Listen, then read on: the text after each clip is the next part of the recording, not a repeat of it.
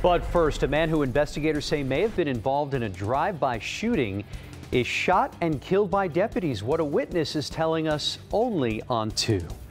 Good morning and thank you for joining us. I'm Andy Sirota. Thank you for joining us. I'm Kathy Hernandez. Sheriff's deputies chased a suspected drive-by shooter in North Harris County. Sheriff Ed Gonzalez says the driver got out of the car and opened fire on deputies. Witnesses say they heard deputies tell the man to put his gun down several times.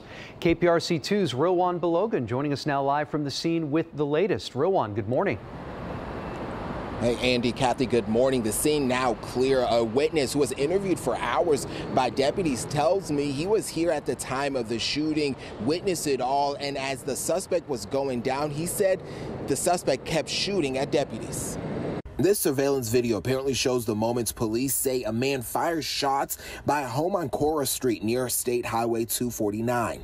You can see at least 4 gunfire. Lydia and her family inside. I'm on the phone with the dispatcher that he's shooting the house. He's shooting the house. Well, we already have a cop, en route, and they were already over there. When he came back again, he saw the cop and turned back around, and that's whenever they started chasing him. Harris County Sheriff Ed Gonzalez said the man led officers on a 3-mile chase, crashing at Veterans Memorial and the Beltway. It was reported by one of the deputies that the male was armed.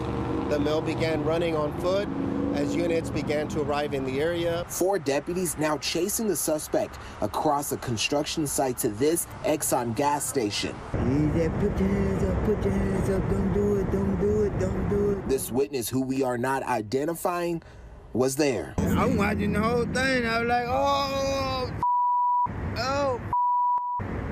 And all the rest of them got to shoot. They ain't got no choice. He was on the ground, he still was shooting. Now, no deputies were injured in this shooting. The sheriff's office is internal investigation to look into the deputy shooting, along with the district attorney's office. Live from North Harris County, Rowan Belogan, KPRC 2 News. Thank you, Rowan.